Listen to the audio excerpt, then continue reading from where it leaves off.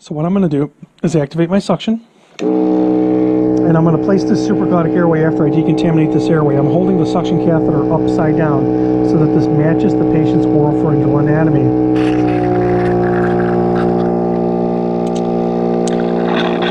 If I ask you, Peter, with your fingers to close the mouth of the mannequin like this, can you do that for me? Yep. Okay, so what I can do with this is if I make a fist, I may not have a lot of strength in my arms, but what I can do is keep the arm connected to my body and kind of lean in and push the tongue and jaw down to put this in. I'm going to push this in, and then I'm going to move the suction out of the way so that the iGel can make its final contact with the hypopharynx. This is a contaminated supraglottic airway. So what I'm going to do now is the demonstration of how to decontaminate this. I have a flexible catheter and I have a rigid catheter. This is how this is going to go down.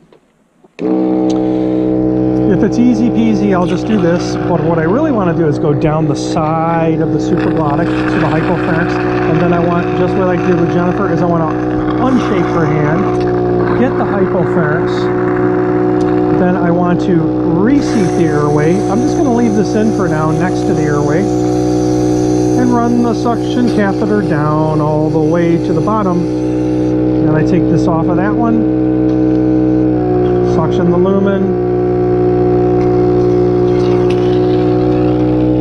and go back to ventilation.